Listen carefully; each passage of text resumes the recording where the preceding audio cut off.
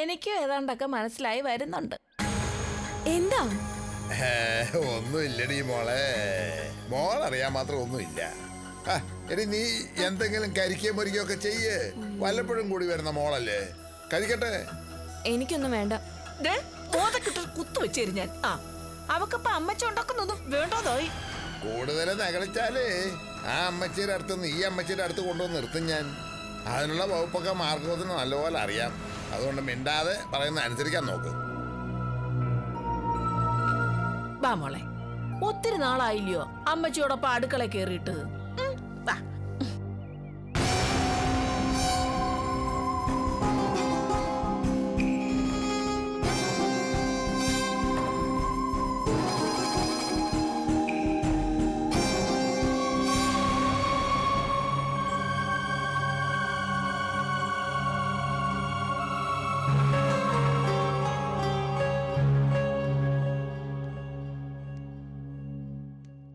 ശാലിനി അവളെ എടുത്തു വളർത്തിയ ആളിനൊപ്പം അവളുടെ അമ്മച്ചിയെ കാണാൻ പോയതിന് നിങ്ങൾ എന്തിനാ പ്രൊഫസറെ ഇങ്ങനെ സങ്കടപ്പെടുന്നേ? ഇത്രയ്ക്ക് തീതിന്നാൻ അവള് നിങ്ങളുടെ സ്വന്തം മകളൊന്നുമല്ലല്ലോ. ശാലിനി പോയത് മാർക്കോസിനൊപ്പമാണെന്ന് നീ പറഞ്ഞു. നിന്റെ വാക്ക് വിശ്വസിക്കാൻ പറ്റില്ല. പുറമേ സ്നേഹം നടിക്കുന്നുണ്ടെങ്കിലും എനിക്കറിയാം നിന്റെ ഉള്ളിൽ അവളോടും പകയുണ്ടെന്ന്. ഉണ്ടെങ്കിൽ കണക്കായി പോയി. കണക്ക് വാദ്യരെ കൊണ്ടുപോയി കേസ് കൊടുക്ക്. അതെ, കെട്ടിയോളെ ശുശ്രൂഷിക്കാനാണെന്ന് പറഞ്ഞ അയാള് ശാലിനിയെ ഇവിടെ നിന്നും കൂട്ടിക്കൊണ്ടുപോയത്. അത് സ്വന്തം വീട്ടിലോട്ടാണോ അതോ ആ അരുന്ധതിയുടെ വീട്ടിലോട്ടാണോ എന്ന് നിശ്ചയില്ല. മറിയാമ്മ എന്ന വായടി സ്ത്രീ ഇപ്പൊ അവിടുത്തെ സെർവന്റ് ആണല്ലോ.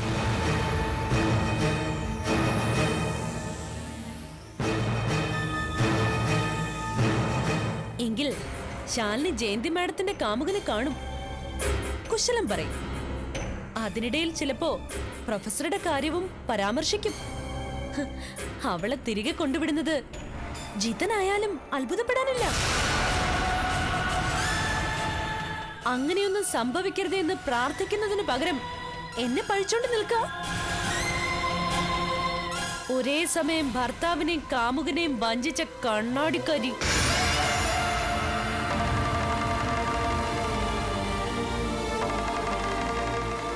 ശാലിനിക്ക് അപകടം സംഭവിക്കോ, അവളെ ആരെങ്കിലും തട്ടിക്കൊണ്ടു പോവോ എന്നൊന്നും അല്ല നിങ്ങളിപ്പോ ഭയക്കേണ്ടത്. എപ്പോൾ പഴയകാല കഥകൾ വെളിപ്പെടുത്താൻ ജിതൻ എന്ന സാഹിത്യകാരൻ പ്രഭാകര മേനോന് മുന്നിൽ പ്രത്യക്ഷപ്പെടുമെന്നാ. വരട്ടടി. അയാള് എന്റെ പ്രഭേട്ടന്റെ മുമ്പിൽ വന്നു നിന്ന് എന്റെ ഭൂതകാലം മുഴുവൻ വെളിപ്പെടുത്തട്ടെ. അതോടെ നല്ലൊരു ദാമ്പത്യം അവസാനിക്കുമായിരിക്കും. എന്റെ ജീവിതം തീരുമായിരിക്കും. എന്നാലും നിന്നെ കൊണ്ടുള്ള ശല്യം അതോടെ തീരുമല്ലോ.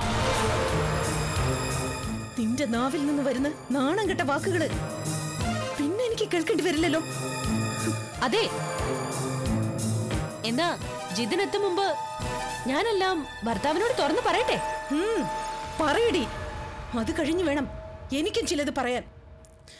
സ്വന്തം മകന്റെ ലൈഫ് വലിയൊരു പരാജയമാണെന്നറിഞ്ഞിട്ടും എന്റെ കുഞ്ഞ് തകർച്ചയിലേക്ക് പോകുന്നെന്നറിഞ്ഞിട്ടും അതൊക്കെ നിസ്സഹായായി നോക്കി നിൽക്കേണ്ടി വന്ന ഒരു ഗതികെട്ട അമ്മയാടി ഞാൻ. പരിധി വിട്ട സ്വന്തം പരാജയം മറന്നിട്ട് ബാക്കിയുള്ളവരുടെ നന്മയ്ക്ക് വേണ്ടി അവസാന കളിക്ക് ഞാനും മുതിരും. അതിനുള്ള അവസരം അടുത്ത് വന്നുകൊണ്ടിരിക്കുക. നീയായിട്ട് ഉണ്ടാക്കിക്കൊണ്ടിരിക്കുക.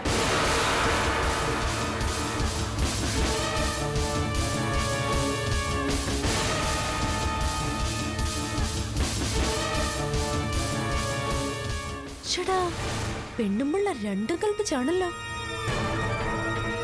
അതിനു മുമ്പ് വന്ന കാര്യം സാധിച്ചിട്ട് ഇവിടുന്ന് മുങ്ങിയേ തീരൂ.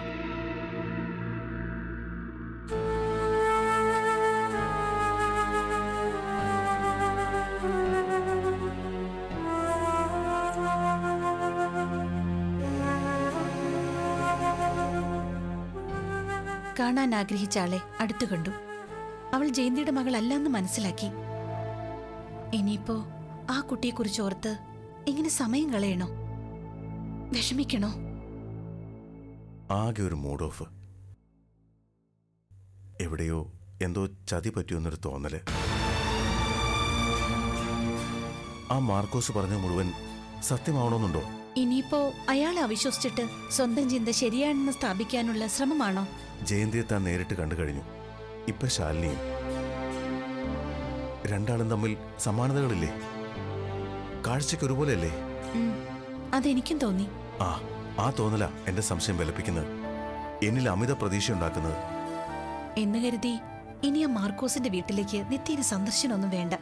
ജിതന് ശാലിനിയെ കാണുമ്പോൾ സ്നേഹവും കരുണയൊക്കെ ഉണ്ടെങ്കിലും തിരിച്ച് ആ കുട്ടിക്ക് അത്രയ്ക്കൊരു മമതയുള്ളതായി തോന്നിയിട്ടില്ല.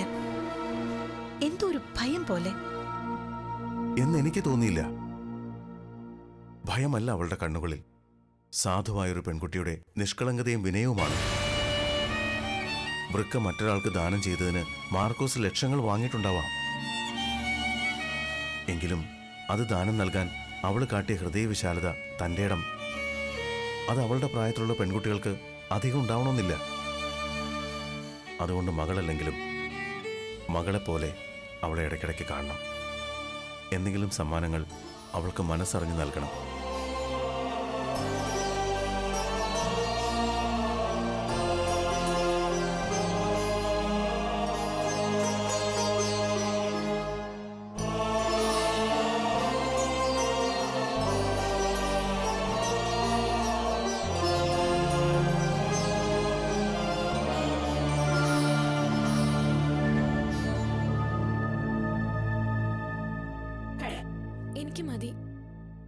എന്നെ അടി കോച്ചേ, തിന്നാൻ ഇത്ര വലിയ പ്രയാസം? എന്തെങ്കിലുമൊക്കെ വാരി വലിച്ച് തിന്ന്, അല്ലെങ്കിൽ ഓന്നിനെ പോലെ ഉണങ്ങിപ്പോവും. ഒന്നാമതേ കെട്ട് കഴിഞ്ഞിട്ടില്ല. എനിക്ക് മതി. വന്നിട്ട് കുറെ നേരമായി. എനിക്ക് എത്രയും പെട്ടെന്ന് വീട്ടിലെത്തണം. ഓ, എന്നാലും ഉച്ചായ ഇവൾ ഇങ്ങനെ മാറുമെന്ന് ഞാൻ കരുതിയില്ല. എന്നാ മാറിയാലും ശരി, അപ്പച്ചൻ വിളിക്കുമ്പോഴൊക്കെ അപ്പച്ചനൊപ്പം ഇറങ്ങി വന്നേക്കണം. ഇല്ലെങ്കിൽ ഇല്ലാത്ത പുകയിലുണ്ടാക്കും ഞാൻ. അപ്പച്ചനൊപ്പം ഇവിടേക്ക് വേണമെങ്കിൽ വരാൻ ഞാൻ. അവിടോട്ട് ഇനിയില്ല. അപ്പച്ചനൊപ്പം ഇവിടേക്ക് വേണമെങ്കിൽ വരാൻ ഞാൻ. അവിടോട്ട് ഇനിയില്ല. ആ ജിതൻ എന്ന് പറയുന്ന ആളുടെ അരികിലേക്ക്. അപ്പച്ചനും അമ്മച്ചിയായൊക്കെ വാക്ക് കൊടുത്തത് നിന്റെ മുന്നിൽ വെച്ചല്ലായിരുന്നോ? അപ്പൊ നീ വാ തുറന്ന് വരില്ല എന്ന് പറയാതെ മിഴിച്ചു നോക്കിക്കൊണ്ട് നിന്നതെന്തിനാ? അത് അവിടെ വെച്ച് എങ്ങനെയാ ഞാൻ? അങ്ങനെ പറഞ്ഞ സ്ഥിതിക്ക് ഇനി കൊടുത്ത വാക്ക് ഞങ്ങൾക്ക് പാലിച്ചേ പറ്റൂ. അവിടോട്ട് നീ ഒറ്റയ്ക്കല്ലേ പോകുന്നേ? ഞാൻ കൊപ്പല്ലേ? ആർക്കൊപ്പമായാലും അമലീച്ചിയുടെ അമ്മയ്ക്ക് ഇഷ്ടമില്ലാത്ത ഒരാളുടെ അടുത്തേക്ക് എനിക്ക് പോണ്ട. അയാളെ കാണുകയും സംസാരിക്കുകയും വേണ്ട. അയ്യോ ഇച്ചായ, പെണ്ണിന്റെ ശബ്ദം മാറിയ കണ്ടില്ലേ?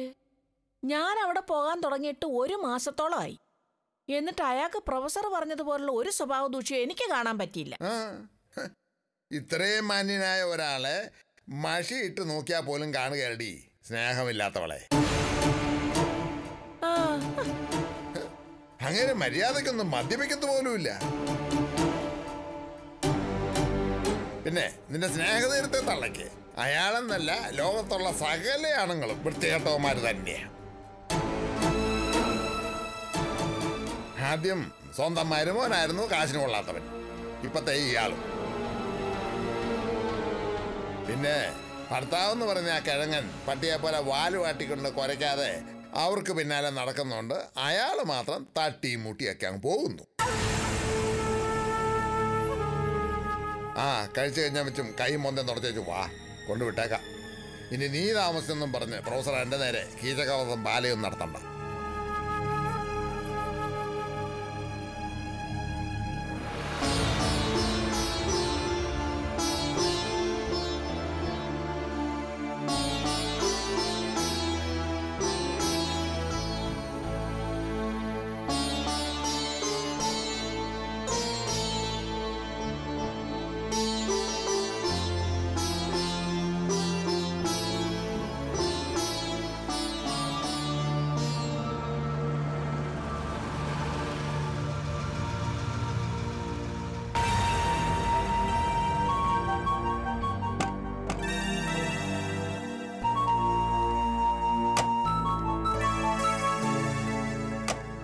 എടി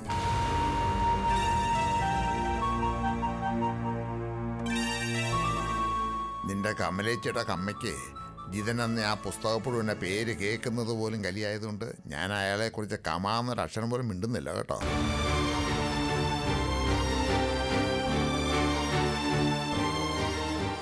കാരണത്തിൽ കാത്തു നിൽക്കുന്ന കേട്ടില്ലേ? നടക്കും. മറിയാമ്മയ്ക്ക് പതിവില്ലാത്തൊരു സൂക്കേട്. ആഹാരം കൂടി പോയതുകൊണ്ടാന്നാ ഡോക്ടർമാർ പറഞ്ഞത്. ഞങ്ങളുടെ ഒരേ ഒരു മോളല്ലേ അവള്. തള്ളേച്ച് ഒന്നുകൊണ്ടേ കാണിക്കാവെന്ന് വിചാരിച്ചു. അല്ലേടി മോളെ? അതെ. എവളെ കണ്ടതും സന്തോഷായി. ആർക്കാ? എന്റെ മറിയാമ്മയ്ക്ക്.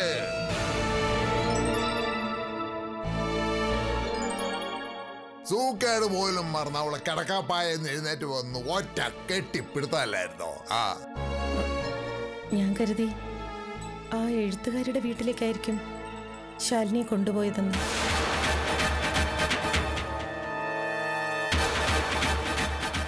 ആ അരുന്ധതിയുടെ വീട്ടിലേക്ക്. അവിടുത്തെ വീട്ടുജോലിക്കാരിയാണല്ലോ മറിയമ്മ ചേട്ടത്തിപ്പോ. തൽക്കാലം അങ്ങോട്ടൊന്നും കൊണ്ടുപോയില്ല. അവിടെ കൊണ്ടുപോകാത്ത പ്രൊഫസർക്ക് സങ്കടമായെങ്കിൽ നാളെ തന്നെ അവളെ അവിടെ കൊണ്ടുപോയി കാണിച്ചും വരാം.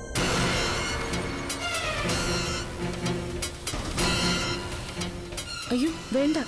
അല്ലെങ്കിൽ തന്നെ അവിടെ എന്തിനാ ശാലിനിയെ കൊണ്ടുപോകുന്നേ? അല്ല, എന്റെ വളർത്തുമോളെ അവരെയൊക്കെ ഒന്ന് കാണിക്കാനേ. അതിപ്പോ പ്രൊഫസർക്ക് ഇഷ്ടമല്ലേ? വേണ്ട കേട്ടോ. വന്നിട്ട് ചായ വല്ലതും തിളപ്പിച്ച് കുടിച്ചായിരുന്നോ? ഇല്ല. ആ എനിക്കറിയാം. പുതിയ മരുമോള് വെള്ളം തിളപ്പിച്ച് തലവഴി ഒഴിക്കുന്നല്ലാതെ ചായ ഒന്നും തിളപ്പിച്ച് മുമ്പിൽ കൊണ്ടേ വെച്ച് തരികയില്ലാന്ന്. എന്നാ നോക്കി നിൽക്കാതെ സാറമ്മയ്ക്ക് ചായ വല്ലതും ഉണ്ടാക്കി കൊടുക്കടി. ചെല്ല്. ആ എവളീ വീട്ടിൽ നിന്ന് കല്യാണം കഴിഞ്ഞ് പോകുമ്പോഴാ പ്രൊഫസർ അവധി എടുത്ത് വീട്ടിലിരിക്കാൻ പോകുന്നേ. പിന്നെ സാറമ്മ കോളേജിൽ പോവുമോ അതോ അടുക്കളയിൽ കയറുമോ? ഏതായാലും രണ്ടും ഒന്നിച്ച് നടക്കത്തില്ലല്ലോ. ജിതൻ ജിതനെ ശരണം ശരണമൻ ജിതനെ ജിതനെ ശരണം ശരണമൻ ജിതനെ ജിതനെ.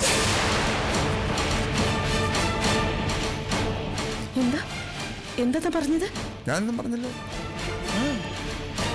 സത്യമായിട്ടൊന്നും പറഞ്ഞില്ല.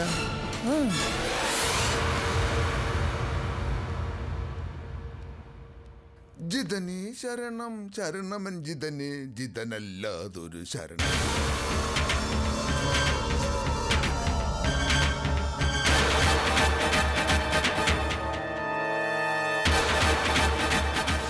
Everything ready, Mr. Vikram? Yes, sir. Dummy ഇങ്ങോട്ട് എടുക്കും. ഡെഡ് ബോഡിയുടെ വെയിറ്റും ഡമ്മിയുടെ വെയിറ്റും സെയിം ആണല്ലോ. ചെക്ക് ചെയ്തോ? കറക്റ്റ് ആണ് സാർ. ചെക്ക് ചെയ്തു. വെയിറ്റ്. ഒരാൾ വലിച്ചെറിയുന്ന പോലെ വേണം.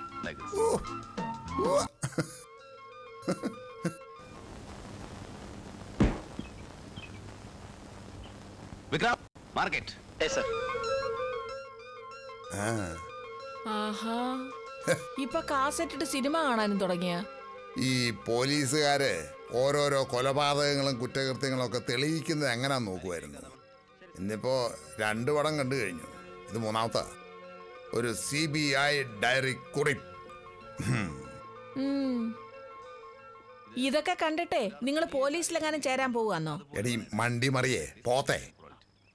ഞാനിപ്പോ അന്വേഷണം നടത്തിക്കൊണ്ടിരിക്കുവല്ലയോ. ജിതന്റെയും ജയന്തിയുടെയും ജഗന്നാഥ് സാറിന്റെയും ഒക്കെ പിന്നാലെ അലയുവല്ലയോ സത്യങ്ങൾ കണ്ടുപിടിക്കാൻ. അപ്പോ ആ അന്വേഷണത്തിന് എന്നെ സഹായിക്കും ഇത്തരം പടങ്ങളൊക്കെ. തലയുള്ളവന്മാർ എഴുതിയ പടം തലയില്ലാത്ത നിങ്ങൾ കണ്ടിട്ട് എന്നതാ പ്രയോജനം? ഈ തല കൊണ്ട് ഇത്രയും വരെയൊക്കെ എത്തിയില്ലോടി. ചാവുന്നതിന് മുമ്പ് കെട്ടിയനോടിക്കുന്ന കാറൊക്കെ ഒന്ന് ചുറ്റിയടിക്കാനുള്ള ഭാഗ്യം ഉണ്ടായില്ലോടി. എന്നാലും സ്വന്തമായിട്ടൊരു വീടുണ്ടാക്കാൻ നിങ്ങളെ കൊണ്ട് പറ്റിയില്ലല്ലോ. അത് പറ്റിക്കാനാ 2 പെഗടിക്കേണ്ട സമയത്ത് ഞാൻ ഇതിന്റെ മുന്നിൽ വന്ന് ഇങ്ങനെ കുത്തിയിരിക്കുന്നേ. ആ പോട്ടെ, ഇനി പുല്ല് പിന്നെ കാണാം. ശ്രദ്ധ പോയി, ശ്രദ്ധ. പടത്തില് സേതുരാമയ്യരാണ് CBI എങ്കിൽ ജീവിതത്തിൽ മാർക്കോസാ. ഞാൻ തെളിവ് സഹിതം കണ്ടുപിടിക്കുവടി. ജിതനാണ് ശാലിനിയുടെ തന്തപ്പടിയെന്ന്. അതാണെന്ന് ഉറപ്പില്ലേ? പിന്നെന്താ ഇത്ര കണ്ടുപിടിക്കാണ്ടിരിക്കുന്നേ? എന്നാലും എല്ലാത്തിനും ഒരു വ്യക്തത വേണം. ആൾക്കാരുടെ മുമ്പിൽ പോയിന്ന് നെഞ്ചു വിരിച്ച് ഓരോന്ന് പറയുമ്പോ അതിലെന്തെങ്കിലും സത്യമുണ്ടെന്ന് കേൾക്കുന്ന ബുദ്ധിമാന്മാർക്കും തോന്നണം. ജഗ്ഗുവണ്ണം പുകയാൻ പോകുവാടി, വാലുമേ തീ പിടിച്ച പോലെ ഓടാൻ പോവാ. മിക്കവാറും അയാളുടെ ഉണ്ട തീർന്ന തോക്കിൽ ഉണ്ട നിറച്ച് സ്വന്തം നെഞ്ചത്തോട്ട് വെടിവെക്കേണ്ടി വരും. Tim Tim Tim Tim Tim.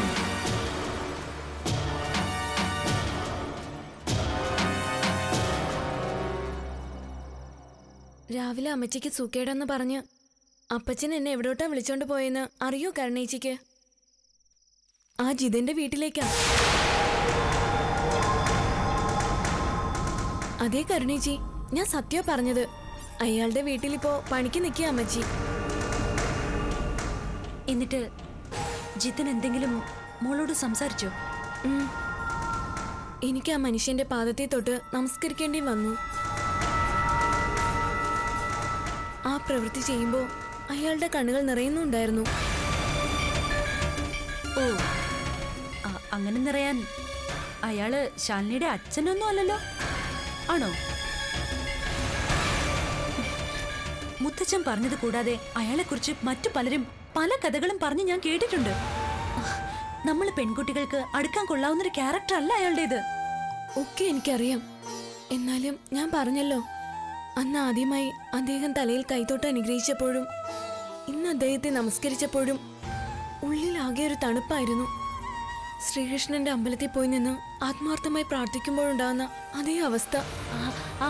അത്തരം പൊടിക്കൈകളിലൂടെയാ ആ മാന്യൻ സ്ത്രീകളെ അയാളിലേക്ക് അടുപ്പിക്കുന്നത്. ഒന്നിച്ച് പഠിച്ചിരുന്ന കാലത്ത് അമ്മയെ പോലും അയാളെ കെണിയിൽ പെടുത്തിയിട്ടുണ്ടോന്ന് എനിക്ക് സംശയമുണ്ട്. നന്നായി സംസാരിക്കാനും എഴുതാനും കഴിവുള്ള ആളല്ലേ? അപ്പൊ ആർക്കായാലും അബദ്ധം പറ്റാമല്ലോ.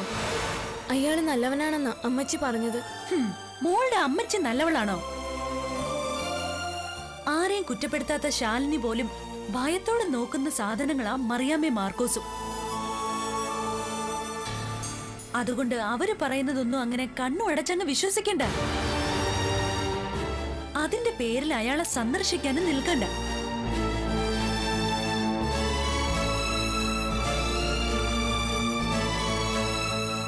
ദേ, കൈ നിറയെ പണം കിട്ടുമെന്നറിഞ്ഞാ എന്തും ചെയ്യാൻ മടിയില്ലാത്ത ഇനങ്ങളാ രണ്ടും. മാനം പോയി കഴിഞ്ഞാൽ പിന്നെ മരണമാ നല്ലത്. വെറുതെ അതിനുള്ള അവസരം നമ്മളായിട്ട് ക്ഷണിച്ചു വരുത്താതിരിക്ക്. ഇന്നലെ കണ്ട ആണുങ്ങളുമായിട്ടുള്ള സൗഹൃദം അവസാനിപ്പിക്ക്. ശാലിനി ഇല്ലയാണെങ്കിൽ ജിതൻ മുള്ള. എപ്പോഴും കേടിലേക്ക് തന്നെയായിരിക്കും, അത് മറക്കണ്ട.